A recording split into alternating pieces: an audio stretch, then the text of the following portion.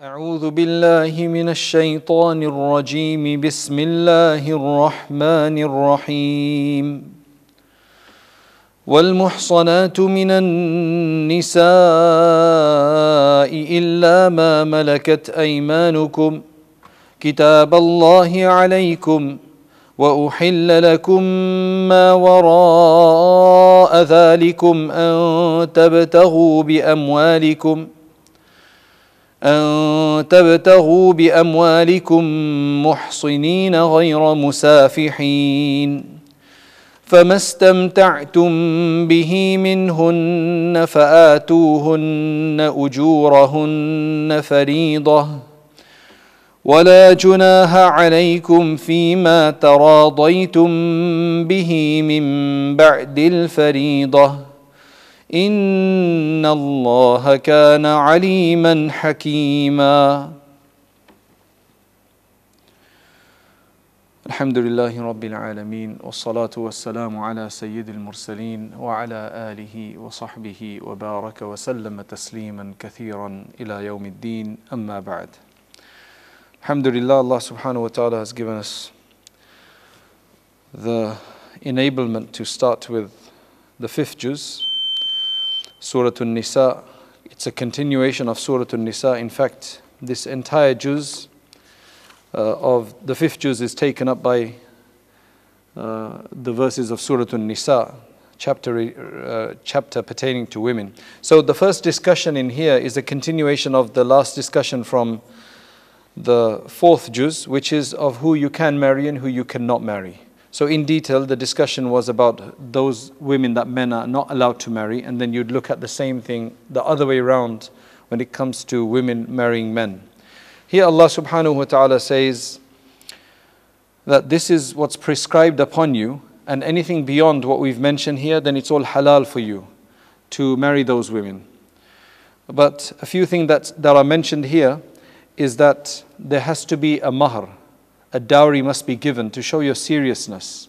There's a marriage payment that must be provided. Now, from some of these verses where Allah subhanahu wa ta'ala says, فَمَا اسْتَمْتَعْتُمْ بِهِ مِنْهُنَّ فَآتُوهُنَّ أُجُورَهُنَّ فَرِيضَةً. The literal translation there about is that whoever you take benefit from, whoever you enjoy as husband and wife, among them, then give them their payment as an obligation. Now, some people have tried, and this is obviously incorrect, but some people have tried to justify and support the idea of mut'ah. Now, I used the word mut'ah the other day, but that was in the sense of giving a divorced, your divorced wife a gift.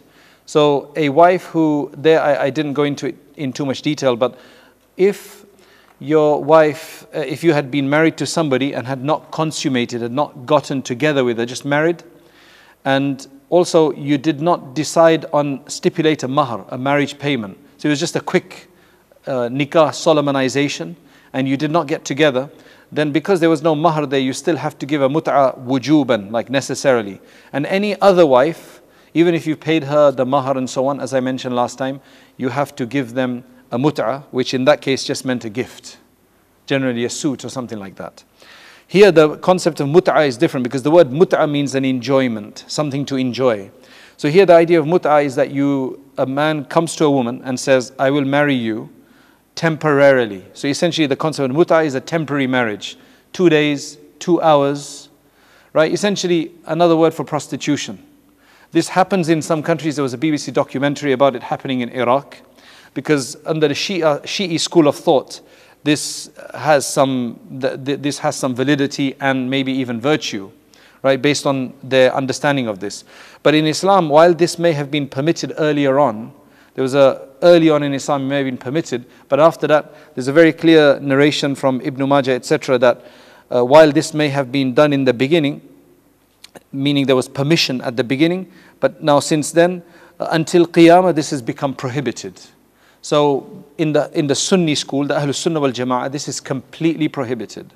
It's huge abuse, as the BBC commentary showed, a BBC documentary, not that everything the BBC shows is good, but it just showed the abuse that was taking place in that case. So this is not a verse that you can justify the concept of mut'a or temporary marriages as such with that. Allah subhanahu wa ta'ala then discusses several other things here. Number one, there's a discussion, from verse 26 onwards, three verses, they're very profound. يُرِيدُ اللَّهُ لِيُبَيِّنَ لَكُمْ. After mentioning all of these things, Allah says, Allah wants to make this clear to you. Allah wants to provide you this exposition, and He wants to guide you to the ways of those before you, and then He wants to forgive you. He wants to accept your repentance if you do anything wrong, and Allah is knowing and the wise one. Then Allah says, وَاللَّهُ يُرِيدُ أَن يَتُوبَ عَلَيْكُمْ. Allah wants to accept your repentance. وَيُرِيدُ الَّذِينَ يَتَّبِعُونَ الشَّهَوَاتِ أَن تَمِيلُوا مَيْلًا عَظِيمًا. While those people who follow their desires, they would rather that you basically completely incline away from the faith. So there's always people out there, and you'll see that in different colors. And as we go along, I'm going to explain some of that today, inshallah, that there's a lot of people who want people to do wrong because it just makes them feel better. It validates their understanding, it validates their practice, it validates their abandonment of something. And that's always going to be the case. So don't come under their pressure. Then Allah subhanahu wa ta'ala says, يُرِيدُ اللَّهُ أَن يُخَفِّفَ عَنْكُمْ. Allah wants to lighten the burden upon you. Right? Allah wants to lighten it upon you. وَخُلِقَ الْإِنسَانُ ضَعِيفًا. Because humans, the insan, has been created weak. That's a declaration of Allah who created us, our creator. One of the tabi'een, his explanation here was that when a man sees a woman, he has a tough time basically controlling his gaze and managing the situation.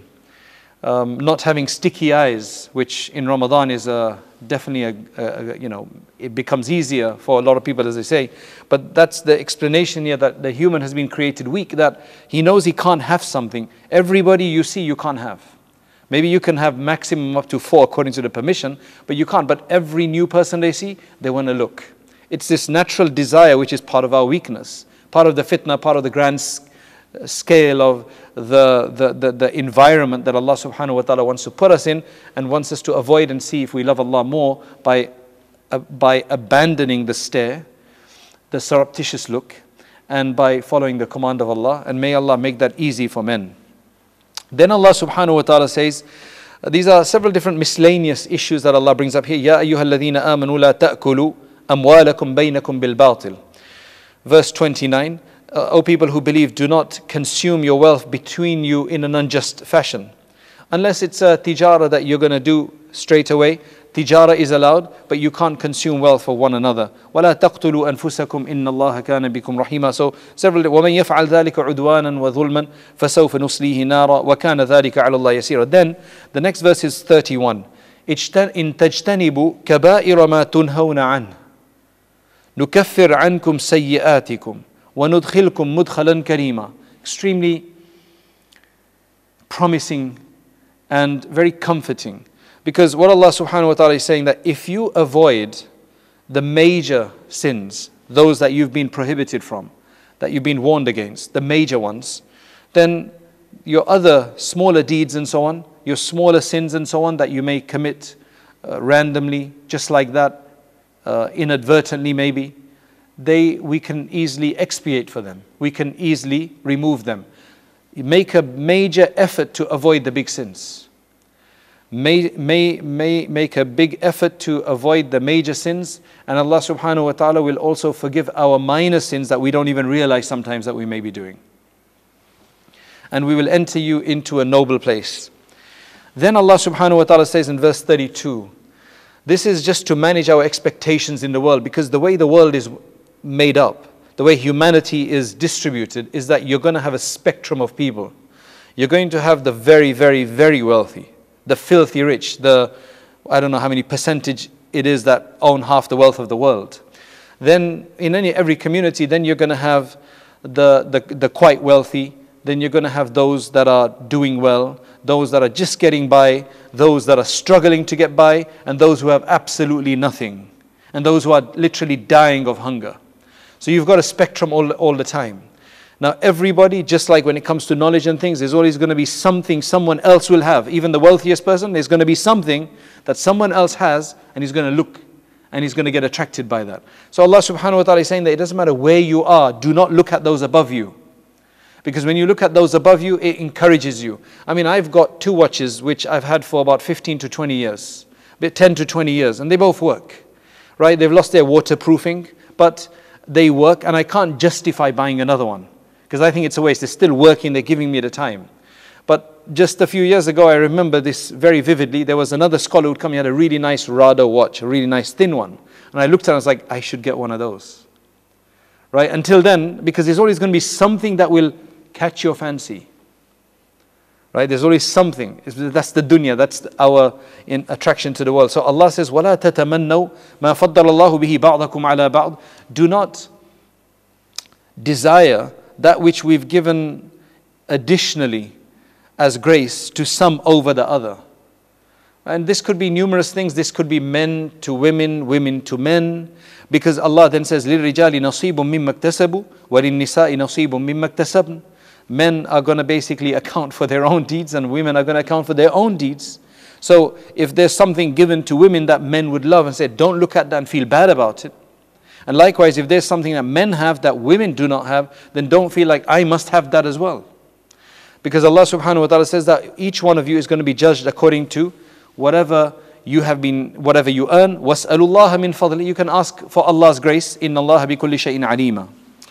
Then after that, from verse 34 starts the discussion about male and female interaction, husband and wife interaction, and basically just the nature of men and women in general, which we don't have the time to go into in depth. Otherwise, it's a very profound verse that everybody should read and understand. And unfortunately, there's aspects of this that are misunderstood, misapplied, and because of that, it brings a lot of abuse.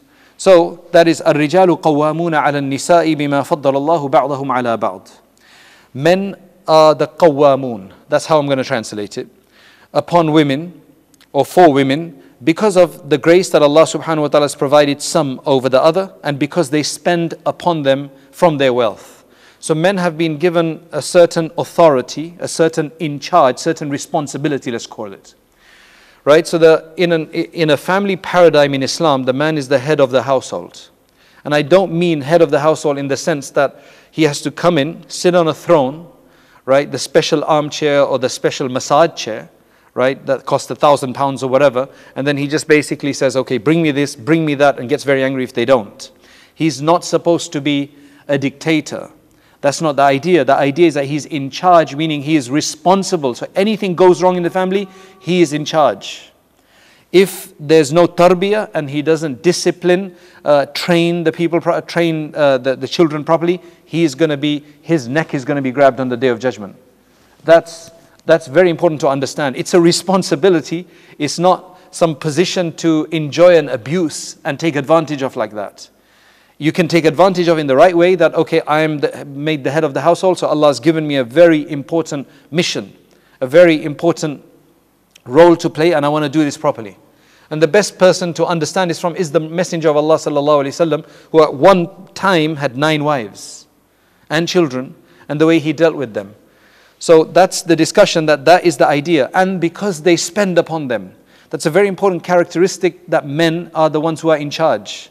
Subhanallah, you get stories of men forcing their wives to go and work and they don't. They get a menial job, they sit at home and just say they're on the stock market, right?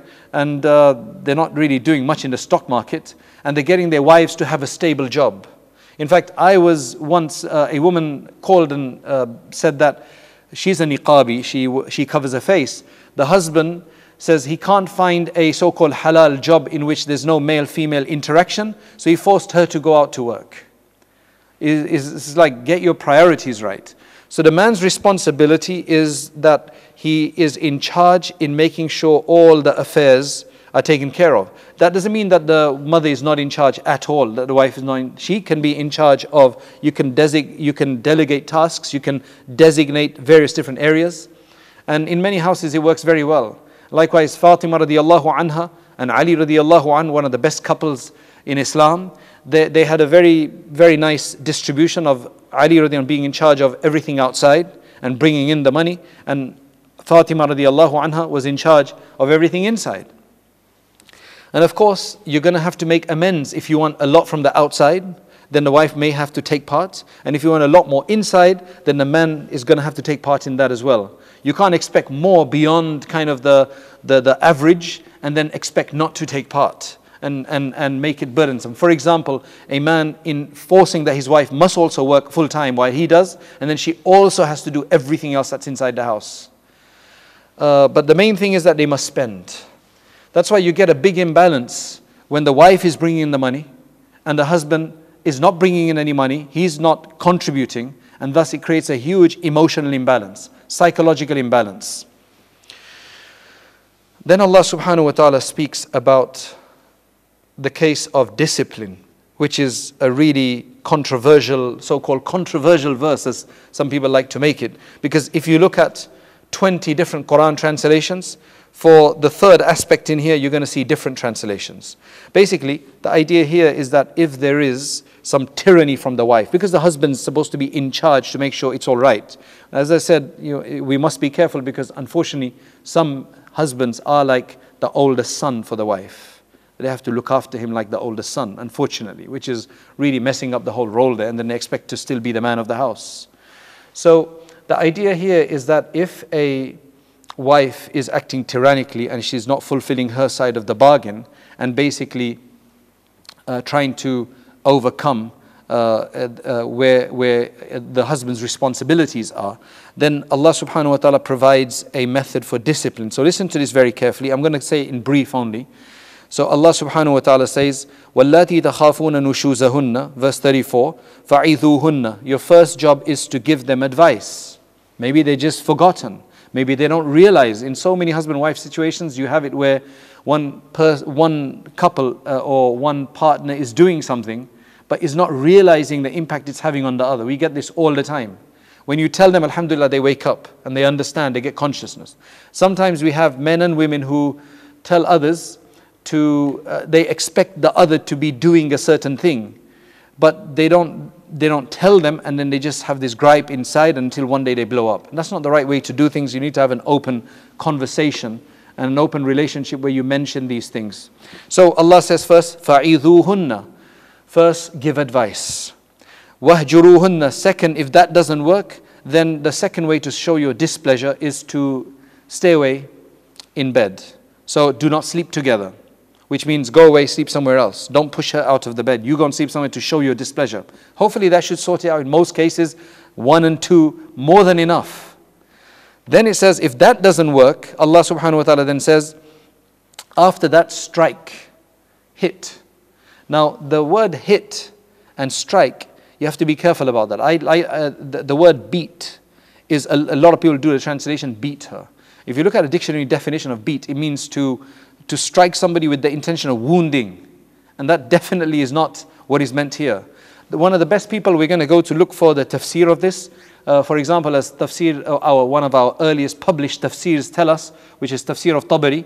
He relates directly with his chain to Abdullah ibn Abbas radiallahu anhu. The meaning of this is that with something like a tooth stick, a miswak, like a straw, literally like a straw, just to show displeasure. It's not to wound or anything like that. That is what the Qur'an is saying here.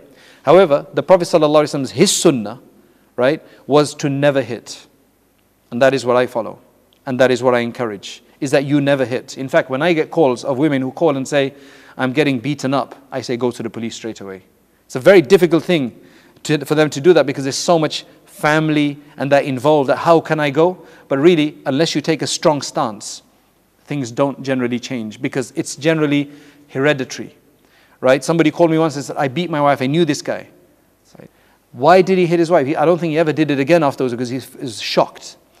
And I think the reason he did it at that time was probably because he'd been married newly, and he'd probably seen his parents do it, his father do it. A lot of the time it's hereditary. You don't need to do it. You don't need to do it. And a lot of people who actually do hit their wives, they do not do it this way. Even though they might be saying it's in the Qur'an that you can do that, they do not advise them. Oh, I've advised them for the last 20 years. You've been beating them off for 20 years. Right? That's the idea. And then separating from the bed. They would never do that. In fact, they'd make sure they're in bed and they, subhanallah, right? Anyway, then Allah subhanahu wa ta'ala says, وَإِنْ خِفْتُمْ شِقَاقَ بَيْنِهِمَا. Now sometimes relationships are irretrievably broken down and you can't just see it. Unfortunately, you have some cultures where you must stay together. It's like Catholic culture in Islam almost, which is completely wrong. It's only the Catholics that kind of insist that you must stay together till death. Till death do we not part, or something like that. In Islam it's allowed, but we do have some cultures where no, you have to live together and stay together even if it's irretrievably broken down. They're sleeping in separate rooms. They don't see one another. I had a case like that. A guy saying, literally, I'm just having to stay together for numerous economic, children, other reasons. And they live in separate rooms. But he goes, when I see her in the passage, and it was actually before last Ramadan. He says, in Ramadan is coming, I want to be particular. Do I have to say salam to her? Do I have to say anything to her? Because it was a very unique situation. So in Islam it's allowed. The first step though here is that if you do fear a dispute between them and such separation like that, then send an arbiter from each side so that they can go and try to solve the issue. Get the family involved, get an arbiter involved, somebody who can stand in for the man, because sometimes they don't even want to speak to one another. There's so much suspicion. There is just so much mistrust, distrust, that it doesn't work. That's why you need somebody else to step in and just change the whole game. That's the way sometimes. إِن يُرِيدَ إِصْلَاحًا يُوَفِّقِ اللَّهُ بَيْنَهُمَا. If they do want reform, then Allah will provide that tawfiq and that reconciliation between them. Allah subhanahu wa ta'ala is most knowing, and Allah is all aware and all knowing. Then Allah subhanahu wa ta'ala says, kind of a roundup, wa'budullah, worship Allah. In verse 36, worship Allah, do not ascribe any partners to Him, and then deal excellently. Show excellent behavior to your parents, to your relatives, to the orphans, to the miskeen, basically the needy people, and your neighbors. In Islam, neighbors are very important. Now, neighbors are of three categories, and the higher the category, the more your responsibility towards that neighbor. Because generally, in most communities, until our modern metropolis and our modern global world, most people lived among their family members. They lived in their village, their area of the town or city, and everybody lived there. You got a job close by, or you had your own fields or your own business or something. But in this new globalized world where everybody's trying to say, in America, there's very few families, for example, in North America, very few families that are all together, as in all the siblings are together. One brother's in New York, another one's in Texas, and the other one is in San Jose, California. The only time they actually get together is on Thanksgiving, right? Alhamdulillah, in England it's not that bad, right? And then England is not that big either, so you can easily get together, right? But still, I think our families are closer together in the UK, and as in other places. But generally that was the case.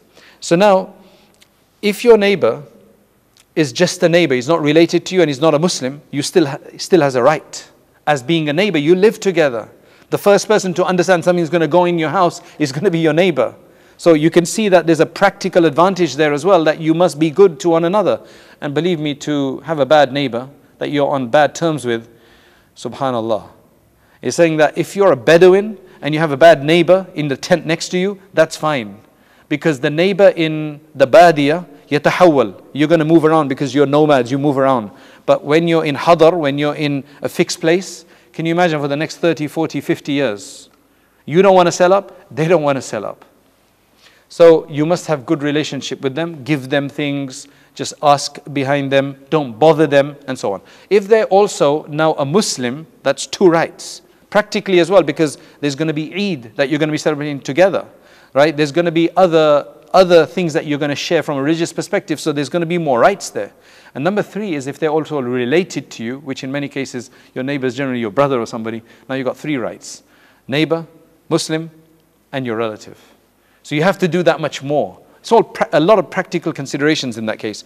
And the hukm in Islam about neighbors is such that we've got it to such a level that the Prophet ﷺ said that do not even enter certain things in your house, right, without giving them, because if they're children, for example, if you're giving your children ice cream to eat and they're outside and your neighbor's children are playing outside and you only give your children ice cream and not them, that's probably one of the worst persecutions you can do. Right? Can you imagine a child without ice cream and he watches everybody else eating ice cream? That's just a no-no. If you want to do it, give them to him in the house. Make sure they eat them in the house so that the neighbor doesn't see. The neighbor's children do not see. Okay. Allah subhanahu wa ta'ala then continues discussion about spending in the path of Allah. That keeps coming up because that's again a very important aspect of Islam.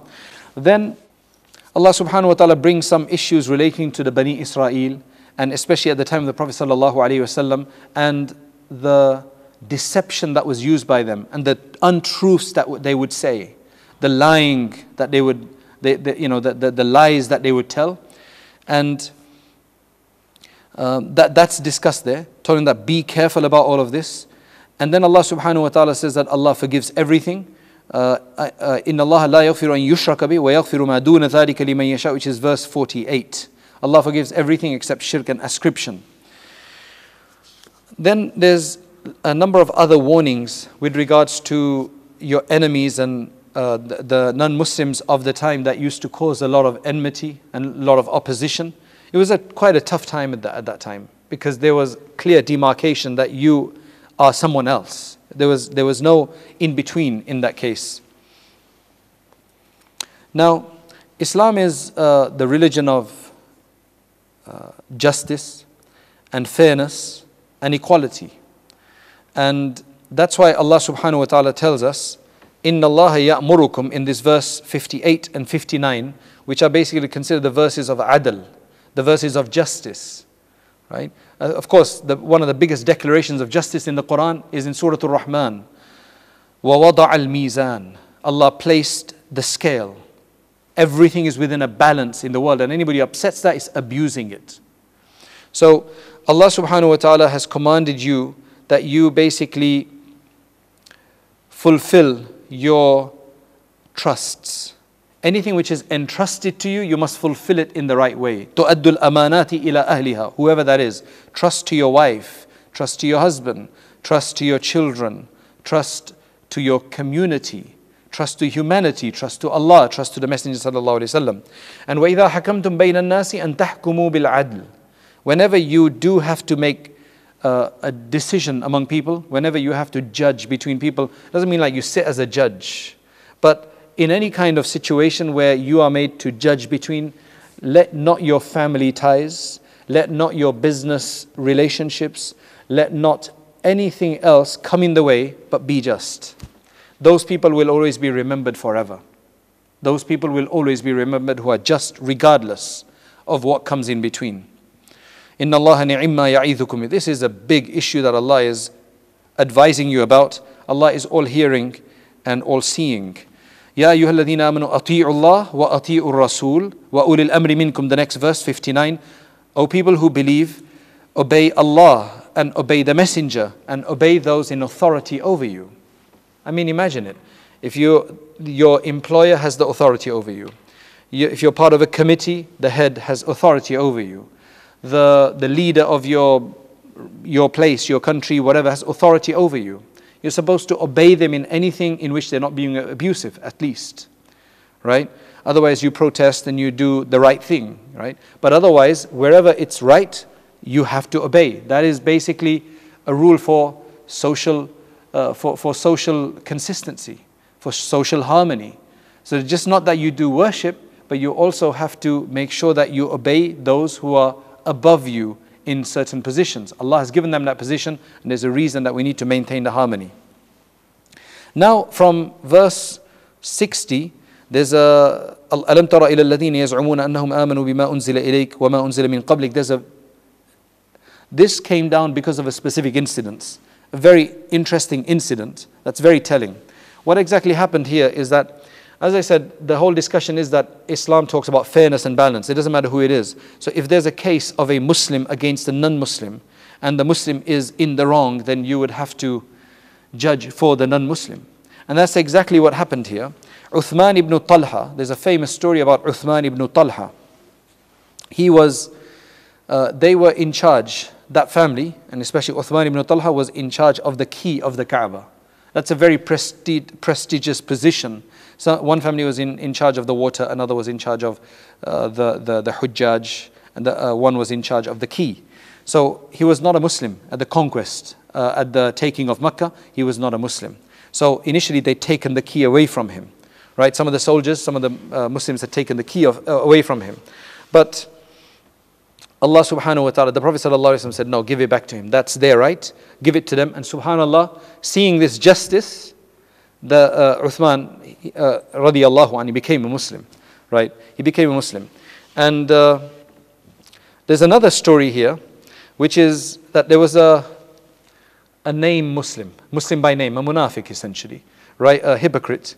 He had a case against a Jewish person, right? A Jew of Medina Munawwara. And they came to the Prophet sallallahu alaihi wasallam with their case. And the Prophet sallallahu alaihi wasallam, with his justice, he ruled in favor of the Jewish person, right? Not because this guy was a munafiq or something, but because the truth was with the Jewish person. This guy claimed to be a Muslim, but the other one was a Jewish person. He gave him, it was his right. Now, this obviously he started creating a big issue because the munafiqin would use anything to create rumors and so on. Now what actually happened is this munafiq then goes to Umar radiallahu anhu's house. And he says to Umar radiallahu anhu, I want you to judge between us. I've got a case. Umar radiallahu anhu does not know that the Prophet sallallahu alaihi wasallam has already made a judgment. So he says, okay, what is the case? What is the story? So he says, he was about to tell him when the Jewish person said, Ya Umar, the Prophet ﷺ has already judged between us in my favor. So Umar said, okay, wait. He went into his house, he was outside, he went into his house, brought a sword and basically finished the guy off. Not the Jew, the munafiq, the one who called himself a Muslim. And first you think it was just kind of a haphazard, arbitrary. I mean, those days, taking somebody's head off was not a big deal, to be honest. That doesn't justify it. Right? Because there they carried their swords pretty much everywhere. They were in constant skirmishes and so on.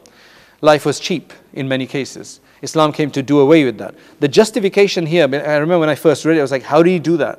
The justification here is that this person, according to Islam, anybody who goes against the Prophet ﷺ's command, especially in front of him like that means he's apostatized. And apostasy has the penalty of being killed. So that's exactly what Umar radiallahu anhu did in that case. This is not something you do at home here. All right? This is something that was done in Medina Munawwara in a very particular way. And Umar radiallahu anhu knew what he was talking about. So now because of that, they started causing a lot of problems. And that's why Allah subhanahu wa ta'ala now mentions a number of verses from 60 and onwards that discuss this, that discuss all of these things. And the main point in all of this is فَلَا وَرَبِّكَ لَا يُؤْمِنُونَ حَتَّى يُحَكِّمُوكَ فِي مَا شَجَرَ بَيْنَهُمْ ثُمَّ لَا يَجِدُوا فِي أَنفُسِهِمْ حَرَجًا مِمَّا قَضَيْتَ وَيُسَلِّمُوا تَسْلِيمًا. That no, by your Lord, they cannot be true believers until they make you the judge in what they dispute among them. And then once you've made the judgment, they do not find any problem with that. They have no reservations about your judgment, about the judgment you made, and they fully submit. But this was the problem with the munafiqeen. They were the addition, one was to have non-Muslims who were against you. Then it was those who were actually non-Muslim inside, but they showed themselves to be Muslims outside. They were even a bigger problem. That's why Allah subhanahu wa ta'ala speaks about that. وَمَنْ يُطِعِ اللَّهَ وَالرَّسُولَ فَأُولَٰئِكَ. Now this is one of the wonderful verses, which is actually a tafsir of a part of Surah Al-Fatiha. Right? Tafsir of the Qur'an with the Qur'an, which is verse 69. That the one who obeys Allah and His Messenger, they are the ones who will then be with those that Allah subhanahu wa ta'ala showered His blessings upon. أَنْعَمْتَ عَلَيْهِمْ, those. مَعَ الَّذِينَ أَنْعَمَ اللَّهُ عَلَيْهِمْ, the prophets, Siddiqeen, the champions of truth, وَالشُّهَدَاء, the martyrs, and the Salihin, the righteous ones, وَحَسُنَ أُولَٰئِكَ رَفِيقًا. And what a beautiful company and friends these are. May Allah make us among them. ذَلِكَ الْفَضْلُ مِنَ اللَّهِ وَكَفَى بِاللَّهِ عَلِيمًا. Now the next discussion is all about jihad and preparation for jihad. Remember, Islam was an entity. It was an entity of rule, right? Their whole rule was according to Islam.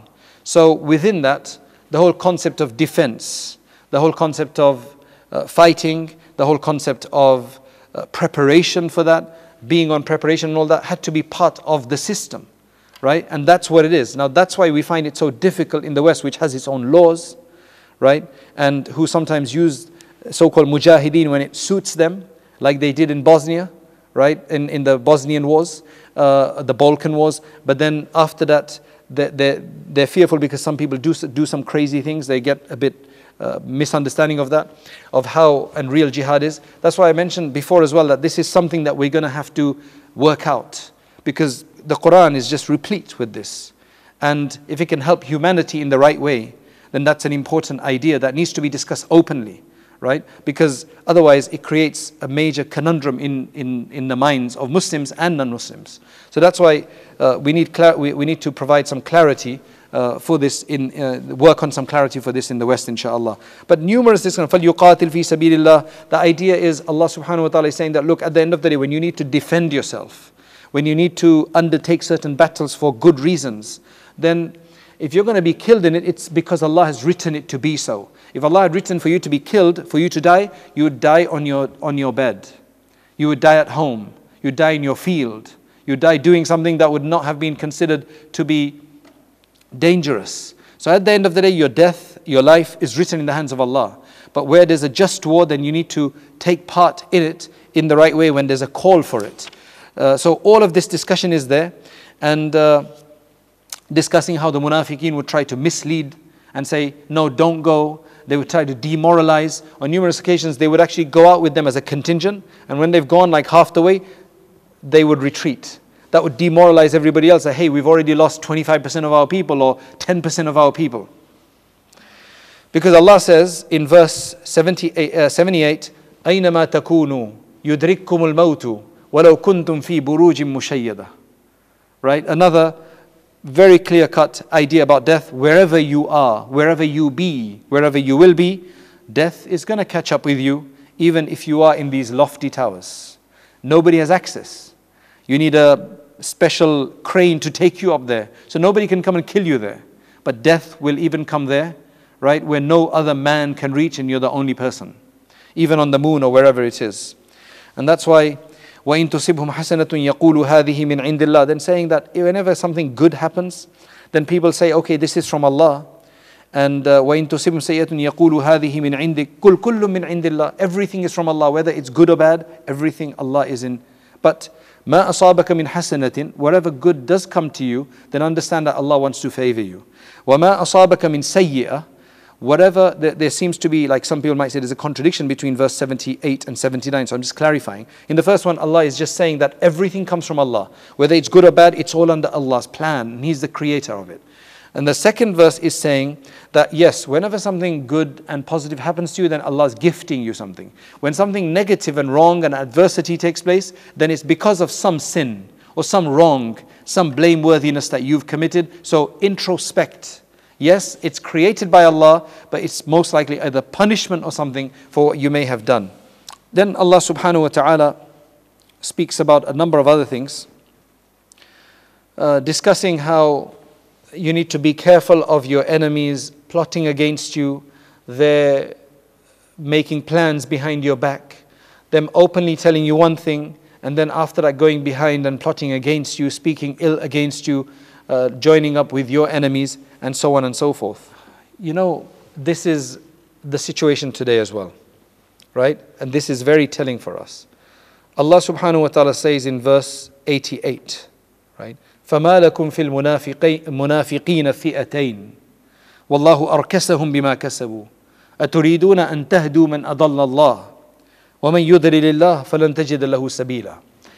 The existence of the munafiqeen was a very complicated matter. It was very confusing, very challenging. The reason is, you've got people who are calling themselves Muslim. Now, they're not aggressing every day. They're very clever, right? They're hiding their aggression. They're smiling at you, right? Now, for some people who've not felt the brunt of it, they're thinking that these are decent people. Why are you aggressing against them? They're our brothers. They're Muslims, they're our brothers. Others who felt it, right, who've experienced it, who know the reality and seen the deception, they want to take some measures. So that's creating a problem. Today that creates the same problem. There's people out there, Islamophobes, or actually Muslim Islamophobes. I mean, you know, what a statement, right? A Muslim Islamophobe in a sense that they will write in reports and in the media and so on, things that actually go against Islam, but say, I'm a Muslim, how can I be against Islam? So this is justified. Most of the time it's to do with changing of laws, liberalization, changing harams into halal and so on. And for a lot of people that creates confusion that he's saying he's a Muslim, so you should call him a Muslim. Now we're not saying call a person kafir here. And of course the situation in Munafiq was different. But Allah makes it very clear, says, what's the problem? What is wrong with you? That you've become two parties with regards to the munafiqeen, whereas Allah subhanahu wa ta'ala is going to take them to task for what they do. Do you think you can guide basically those that Allah subhanahu wa ta'ala has allowed to stray? Right? Because anybody that Allah has allowed to stray, you will not find any path for them. Allah is in His Jalal here, in His Majesty is وَدُّوا لَوْ تَكْفُرُونَ كَمَا كَفَرُوا. They just want you to disbelieve just like they've disbelieved. فَتَكُونُونَ سَوَاء. So that you become the same. Right? That you're all disbelievers. فَلَا تَتَّخِذُوا مِنْهُمْ أَوْلِيَاءَ. Don't make any friends among people like that. So that's why this happens a lot. This happens a lot. That a person who can't do something, like he can't fast in Ramadan, he's going to try to justify to others why fasting is not necessary. Because it just makes them feel a bit better. One thing good is that at least they seem to have one foot still in Islam. So like they want to be. Another one is, I don't wear hijab, right? But hijab is not necessary. Why do you have to wear it for? Why do you insist on that? Of course it's necessary. It's one of the orthodox substratum of beliefs. There's no question, it's an axiomatic belief of Islam. The hijab, you don't even need evidence for it. To ask for evidence, clear cut. Just like salat is. But no, you've got people who say that just so that it makes them feel better. Wallahu alam. I mean, this is psychological. You know, they feel better, they want to justify a lot of other things. That's why the way I look at it, right, the simplest advice, the best advice I've seen is that, look, we are not perfect. Right? فَاتَّقُوا اللَّهَ مَسْتَطَعْتُمْ. Fear Allah as much as you can. Right? To our best ability. If today I cannot wear a hijab, if it's a woman, that's fine. Intend to wear it tomorrow. Know you're doing wrong. Know that it's a challenge for you. Do it tomorrow. At least leave the door open. If you justify it, I can't pray salat in the masjid. I had a guy who didn't pray Jumu'ah. I said, why? He's a lovely person. He helped out the masjid and so on. Oh, because I'm very busy. I said, but the Prophet ﷺ said that 3 Jumu'ahs you miss while taking them lightly. So don't put that on this COVID time, right? Allah puts a seal on your heart. He said, yeah, that was they were not so busy, the Sahaba, they were like not very busy. I said, like, come on, you know. Don't justify. Justification of a wrong is the worst thing that you can do because there's no chance then. Just say, okay, I'm weak right now, I can't do it. Tomorrow I'm going to do it. And Allah will give you tawfiq, inshaAllah. Allah will divinely enable you. So now, when we move on, there's a whole discussion about killing people, that you're not allowed to just kill people like that. Subhanallah. Don't misunderstand that from the Qur'an. Allah says, وَمَا كَانَ لِمُؤْمِنٍ أَن يَقْتُلَ مُؤْمِنًا إِلَّا خَطَأً. Right? The only way that one mu'min could end up killing another believer is by mistake. There's no other way to do it. And even if you do that, then you need to free a slave and you need to give a ransom, and there's the whole discussion about what the procedure is, even if you mistakenly kill someone. Right? Then Allah says very strongly, وَمَن يَقْتُلْ مُؤْمِنًا مُتَعَمِّدًا فَجَزَاؤُهُ جَهَنَّمُ خَالِدًا فِيهَا. That's verse 93 then, right? The one who kills a believer on purpose, premeditatingly, right, purposefully, then there is nothing for him except Jahannam. Meaning, his tawbah to be accepted is going to be very difficult, but the ulama do believe that if he makes a sincere tawbah, Allah could forgive him. But it's just to show that he is going to be in hellfire for a very, very long time. And Allah is angry upon him, Allah curses him, and Allah has prepared a mighty punishment for him. That's just not something you do. And subhanallah, you've got people claiming to be the Islamic State, giving themselves that name and killing primarily Muslims. right? Primarily Muslims, and destroying everything. Then Allah subhanahu wa ta'ala discusses, because the war situation and that requires a special circumstance. How do you pray in that time? How do you pray when you're traveling? So Allah subhanahu wa ta'ala from verse 94 then, Ya ayyuhalladhina amanu idha darabtum fi sabilillahi fatabayyanu wa la taqulu. Well, actually, it carries on. وَإِذَا later 101, verse 100 is the one more specifically. وَإِذَا ضَرَبْتُمْ فِي الْأَرْضِ فَلَيْسَ عَلَيْكُمْ جُنَاحٌ أَن تَقْصُرُوا مِنَ الصَّلَاةِ. When you're traveling, it's allowed for you to shorten your prayers. And then Allah subhanahu wa ta'ala says that when you are traveling and if you fear the enemy, then you need to take precaution. Now look at this, it's so interesting that because of this circumstance of fear and precaution, Allah subhanahu wa ta'ala has actually changed Allah subhanahu wa ta'ala has actually changed the whole way the prayer is done. Number one is shortened. Number two, if everybody insists that they're going to pray behind their commander or their leader, now how are they going to do that? If everybody starts praying, who's going to defend the front lines? Or who's going to be in the lookout? So Allah says, look at this, it's like the whole salat is distributed. Half the group stand, they're not praying yet, they're outside, they're on the front lines, they're protecting. The other half start the salat with the imam. Imam does, let's say it's a Fajr prayer, so 2 rakats, right? He does 1 rak'ah with these guys. They literally, in their prayer, after they finish the first rak'ah of sujood, they move away and they go to the front lines. It's as if they're still in prayer, right?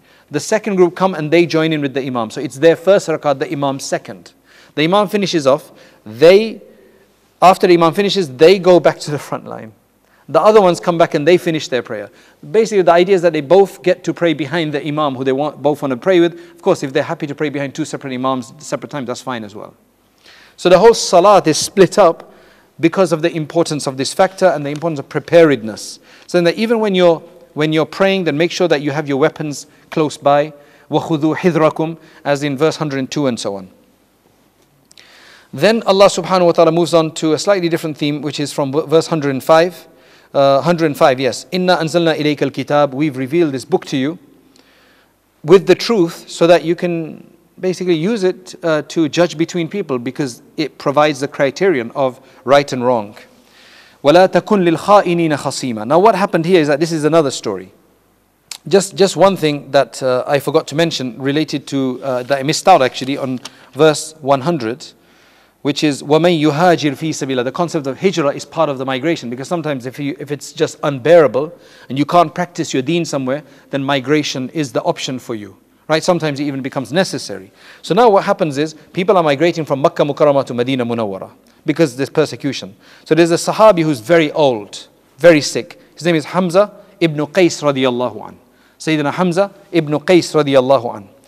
Now he sees this verse, he sees the virtues and everything else, and he feels like, I can't travel to Medina Munawwara, I can't migrate, I don't have the energy. So what does he do? And this shows that when you can't do something, you do the best that you can and Allah will accept. That's the intention of the believer.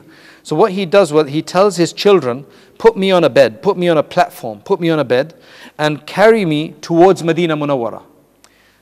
As soon as they left Makkah Mukarramah, not a night had passed when he passed away.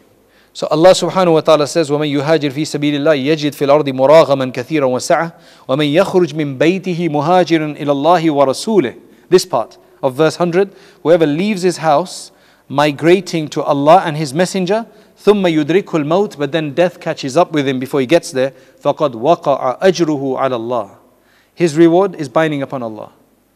Allah will give him his reward. That's why I say that even your qadha prayers or anything else, as long as you've started and you're doing your best, Allah inshallah will forgive the rest and will give you the reward for it. And Allah is all forgiving and all merciful.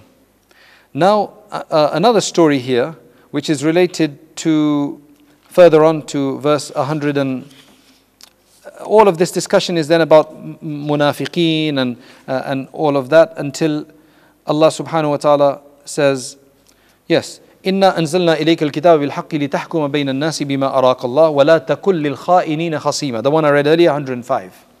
What happened here is, there was another case of a Jewish person and a munafiq, a Muslim, outwardly Muslim person.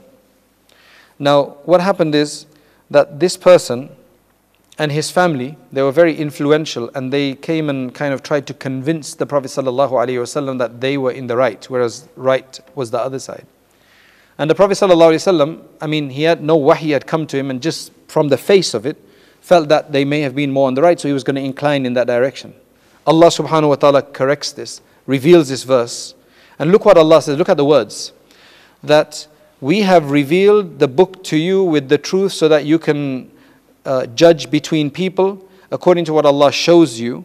Do not ever be a proponent for the deceivers, for those who do not keep their trust. Wastaghfirillah. Allah is telling the Prophet ﷺ, and seek forgiveness for this. This has gone down in history in the Qur'an to show that justice is so important. Even the Prophet ﷺ, when he didn't know the situation, and he was about to, he was going to go on that, he felt like he was going, and I said, Allah subhanahu wa ta'ala made it very clear. But then Allah immediately says, Inna Allah kana ghafurur rahim. You don't make a mistake, Allah is always forgiving. وَلَا تُجَادِلْ عَنِ الَّذِينَ يَخْتَانُونَ أَنفُسَهُم. And do not argue on behalf of those who basically deceive themselves as well, because Allah subhanahu wa ta'ala doesn't like those who are deceivers. Now what's interesting is that when the Prophet sallallahu alaihi wasallam then made a judgment for the Jewish person against that so-called Muslim person, he then ran away.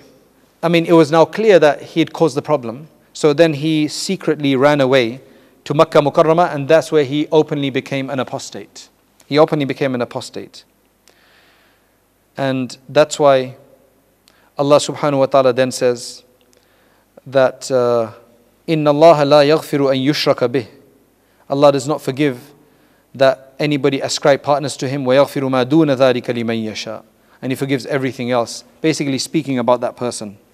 Then Allah subhanahu wa ta'ala has a number of verses here which discusses the shaitan's problem. So shaitan is there again saying, Allah says, لَعَنَهُ اللَّهُ وَقَالَ لَأَتَّخِذَنَّ مِنْ عِبَادِكَ نَصِيبًا مَفْرُوضًا. And shaitan is promising that I'm going to take a lot of people with me. There's a portion of people that I'm going to mislead them. وَلَا أُضِلَّنَّهُمْ. I'm going to mislead them. وَلَا أُمَنِّيَنَّهُم. I'm going to give them a lot of hopes. And that's, you know, that one of our biggest failings is when we're just hoping for more than we can basically deal with, or hoping what's haram. وَلَا آمُرَنَّهُمْ. And I'm going to command them in a very particular way. فَلَا يُبَتِّكُنَّ آذَانَ الْأَنْعَامِ. They're going to actually disfigure the ears of animals. This is to show that they're going to do some cruelty to animals or change them. Today people are doing more than that. They're changing bodies. They're mutilating bodies. They're changing they're changing men to women and women to men. I mean, there's a lot going on today, right? Because all of that is possible now according to the medical community. I mean, it's not a full change generally. It's they have to keep taking hormones. وَلَا آمُرَنَّهُمْ. And I'm going to order them. فَلَا يُغَيِّرُنَّ خَلْقَ اللَّهِ. They're going to change the creation of Allah. Right? Very relevant verse. وَمَنْ يَتَّخِذِ الشَّيْطَانَ وَلِيًّا مِنْ دُونِ اللَّهِ فَقَدْ خَسِرَ خُسْرَانًا مُبِينًا. But whoever takes shaitan as a wali, as a friend besides Allah, or leaving out Allah, then they're in full loss. And that's verse 119. يَعِدُهُمْ وَيُمَنِّيهِمْ. He's going to constantly try to promise you things and give you different desires and hopes and so on. But the shaitan is only giving you deception. أُولَٰئِكَ مَأْوَاهُمْ جَهَنَّمْ. These people, their ending is in the hellfire. Then to finish off, there's two last themes left, starting from وَيَسْتَفْتُونَكَ فِي النِّسَاءِ, which is verse 127. They ask you about women. I mean, remember, this is the chapter of women, right? So there's a discussion about women that Allah subhanahu wa ta'ala gives you a fatwa about them. And Allah subhanahu wa ta'ala is encouraging good behavior with women again, but then is also saying that if you want and you can't reconcile together, then it's okay for you to agree to something. وَالصُّلْحُ خَيْرٌ, right? وَأُهْدِرَتِ الْأَنفُسُ الشُّحْ. But for you to be excellent in your behavior and you fear Allah, then that is what's most important. Again, the reiteration that do not be unjust and unfair when you have more than one wife. وَلَن تَسْتَطِيعُوا أَن تَعْدِلُوا بَيْنَ النِّسَاءِ. You will not be able to be just between women, even if you try your best.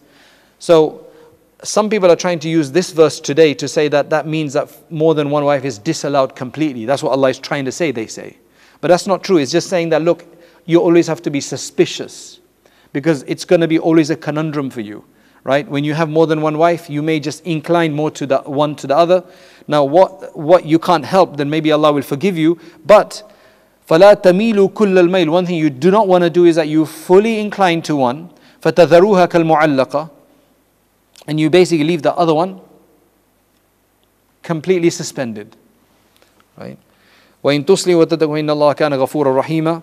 And this is the best verse. Keep this in mind for all of those who have a problem and know that divorce is the right thing in that case, but are not divorcing, they're persecuting their wives and not letting them go, and it's been 2 years, they've not seen each other, 3 years even, and more. Allah says this, and when I tell people this, it just makes a lot of sense. Allah says, وَإِن يَتَفَرَّقَا يُغْنِ اللَّهُ كُلًّا مِّن سَعَتِهِ. If the husband and wife do have to separate, fine. Allah says, Allah will enrich each one of them from His broadness. And Allah is wasi' and hakim. And believe me, when people eventually do let go, because there's a huge psychological conundrum that takes place in there. It's not easy for a lot of people. But if you do eventually let go for the right reason, Allah will enrich you both. And we've seen that in so many cases. But you have to let go. And you have to have trust in Allah. So when we get to Surah Al-Talaq, you'll see more that there's the 3 verses of taqwa there when it talks about divorce. But all the women out there who are still holding grudges, men who are persecuting their wives like that, and women who've been divorced now and not allowing their husbands their fathers to see the children, the malicious parent syndrome, you need to look at this verse. If you want to be open and you want vastness from Allah, then you need to let it go. You need to let it go and do what's in the best. Now, the last verses then is again in verse 135, it's about standing up for justice. This theme is just over and over again. But then finally, the last discussion is again about the munafiqeen. 2 pages, right, from verse 138 to the end of the chapter is all about munafiqeen. And in the midst of all of that, Ibrahim alayhi salam's mention comes in there that his way is the best. I mean, Ibrahim alayhi salam constantly comes up, right, his discussion. But anyway, the final discussion here is وَبَشِّرِ الْمُنَافِقِينَ بِأَنَّ لَهُمْ عَذَابًا أَلِيمًا, verse 138. Give glad tidings to the munafiqeen that for them is a severe punishment. It's kind of a sarcastic tone. Give glad tidings to them, like give them the tidings. And إِنَّ الْمُنَافِقِينَ يُخَادِعُونَ اللَّهِ, the munafiqeen, the hypocrites, they think that they're deceiving Allah. Whereas وَهُوَ خَادِعُهُمْ, as He's really deceiving them because everything is in His control. And when they stand for prayer, because they had to show that they were Muslims, so they would come to the prayer, subhanallah. Right? They would actually come to prayer but lounge around. قَامُوا كُسَالًا, they would actually stand around lazily. يُرَاءُونَ النَّاسِ, just to show people. Because there, if you didn't come to the masjid, you were probably a munafiq. Like, why wouldn't you come to the masjid in those days? Right? Today, that's such a difficult task for us. I'm not saying today in COVID times, but even in general times. And وَلَا يَذْكُرُونَ اللَّهِ إِلَّا قَلِيلًا, they hardly remember Allah. مُذَبْذَبِينَ بَيْنَ ذَلِكَ, and they're poor guys. They're sometimes this side, sometimes they're on this side. And like, should we believe? No, we shouldn't. I mean, these people were not necessarily all full kafir inside. Some of them were, and they were hiding it. But others, they were like, should we be? Should we not be? They just weren't making up their minds as well. Anyway, then Allah subhanahu wa ta'ala finally says, إِنَّ الْمُنَافِقِينَ فِي الدَّرْكِ الْأَسْفَلِ مِنَ النَّارِ, the 7 layers of hellfire. Can you believe it? The munafiqeen are the worst of them. They're in the lowest one. And you have to go through all the others to get there. It's like once you get there, then there's no coming back. Right? Because all the others are lighter as you go up. Because the top one is for the believers who have made sins, and if they're going to be punished, it's the top one, it's the lightest one. Then you go down, it gets worse. It gets worse. So they are in the worst of the positions, worse than all other disbelievers as such. إِلَّا الَّذِينَ تَابُوا وَأَصْلَحُوا, but Allah always gives a way out, except those who make tawbah and who reform and who hold on to Allah and who then purify their faith, their deen for Allah. فَأُولَٰئِكَ مَعَ الْمُؤْمِنِينَ, these people are going to be with the believers. And Allah will soon give the believers a huge reward. That's verse 146. And then Allah, the way this chapter ends, the 5th chapter ends, is beautiful. مَا يَفْعَلُ اللَّهُ بِعَذَابِكُمْ إِن شَكَرْتُمْ وَآمَنْتُمْ. مَا يَفْعَلُ اللَّهُ بِعَذَابِكُمْ إِن شَكَرْتُمْ وَآمَنْتُمْ وَكَانَ اللَّهُ شَاكِرًا عَلِيمًا. What is Allah going to do by punishing you? Like, why should Allah punish you? What does He get out of punishing you? If you are thankful and you believe. Just show thanks to Allah. Belief is thanks to Allah that you're recognizing He gives us everything. We owe everything to Him. That's belief, it's part of it. Just give thanks to Allah and believe. And why would Allah want to punish you? That is so much hope in there that as long as we're doing that, even if we've done something wrong, Allah is saying, why should I punish you? I'm going to give you so many excuses to get out. And being the month of Ramadan, just ask Him for forgiveness. Just thank Him. وَكَانَ اللَّهُ شَاكِرًا عَلِيمًا. Allah subhanahu wa ta'ala really, really values thanks. And He's the all-knowing. Let's just see, we've got a few additional points. Firstly, it starts off with some inter-family relationships, as I said. Then Allah subhanahu wa ta'ala talks about not just worship of Allah, but also that you need to be good with your parents and your neighbors and all the other segments of the community. Then Allah subhanahu wa ta'ala says, especially this is something that you need to go and check the tafsir of. Verse Surah An-Nisa 41. فَكَيْفَ إِذَا جِئْنَا مِنْ كُلِّ أُمَّةٍ بِشَهِيدٍ وَجِئْنَا بِكَ عَلَى هَؤُلَاءِ شَهِيدًا. How the Prophet sallallahu alaihi wasallam, reacted to that verse, right? How will it be if we bring from every ummah a witness, and then we bring you as a witness to all of these people?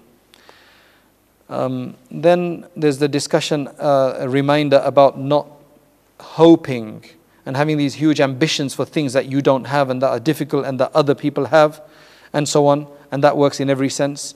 Then the important emphasis on justice in verse 57. إِنَّ اللَّهَ يَأْمُرُكُمْ أَن تُؤَدُّوا الْأَمَانَاتِ. And amana, one of the amana is tarbiyatul awlad. To look after your children is an amana. It's not just, okay, I owe you money, so I better give you back. No, it's not just that. It's my amana is that I look after what I've been made responsible for. So for my children, my wife, from a husband's perspective. All right? And if you're in a committee of a masjid or MSA, then you're in charge there. It's your responsibility. Allah says you better fulfill that trust and responsibility in anything that you've been given. And following Allah and His Messenger and be totally satisfied with their commandments, even though they might be difficult, you just have to say, I agree with this. Otherwise, you cannot enter into Islam fully. There's a lot of people saying, I just can't agree with this aspect of Islam. Go and find out more. And maybe it's because you're colored with a different mentality. That's why you have this issue. And one of the verses which we're doing right now, alhamdulillah, which we're fulfilling right now is verse 82. And again, look at this, 82. أَفَلَا يَتَدَبَّرُونَ الْقُرْآنِ. Do they not reflect on the Qur'an? Do they not reflect on the meaning of the Qur'an? May Allah accept us for this purpose. And then He says, وَلَوْ كَانَ مِنْ عِنْدِ غَيْرِ اللَّهِ. If it was to have been from other than Allah, لَوَجَدُوا فِيهِ اخْتِلَافًا كَثِيرًا. They would have found so many discrepancies in there. But when you read the Qur'an, you will not find that. Then the importance of maintaining security and sanctuary, especially between Muslims as well, and the huge punishment for killing Muslims, especially shortening the prayer, change of prayer during a battle and so on. And alhamdulillah. And finally the discussion was about the munafiqeen. May Allah save us from all the characteristics of nifaq and hypocrisy, like lying and so on. May Allah subhanahu wa ta'ala bless you all. May Allah subhanahu wa ta'ala accept this endeavor. You guys sitting wherever you are in the world, right? And listening. And may Allah subhanahu wa ta'ala accept this from all of us to get a better understanding of our deen, our Qur'an, and to allow it to infuse our hearts and illuminate our hearts and illuminate our life, so that we can meet Allah in a better state than we're in. وآخر دعوانا الحمد لله رب العالمين.